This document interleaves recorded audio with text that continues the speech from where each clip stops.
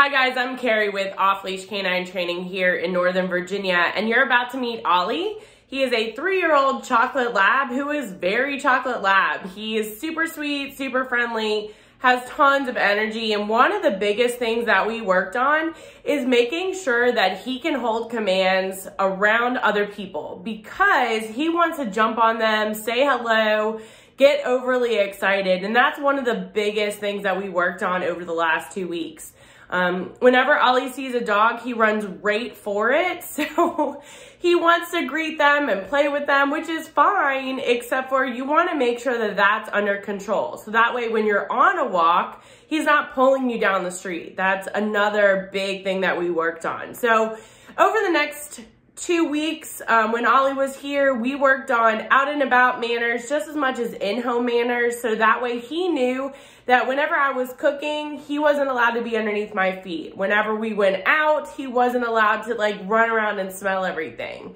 The urban board and train is great because we were able to stay on leash in order for him to have the confidence that yes, he was by my side, but he never once pulled. He never once understood that just because he had a leash on that he had the freedom to go.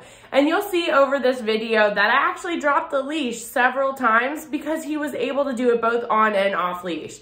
Great dog, great personality, amazing temperament. I highly recommend the 2-week board and train on the urban side in order to work around those heavy distractions because you're gonna have the opportunity to work around off leash just as much as on leash. So pay attention to how this video was done, and if you have questions, don't hesitate to reach out. I'd love to help you in regards to finding which program works best for you. Check out Ollie and his 2-week urban board and train.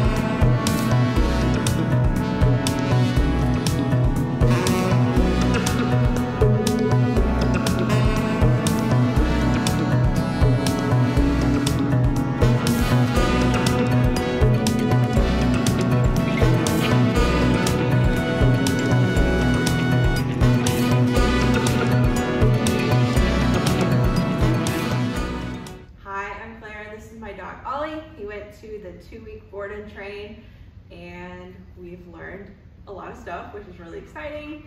And we're no longer gonna jump on people with other dogs. So he's learned manners and is really, really such a good boy.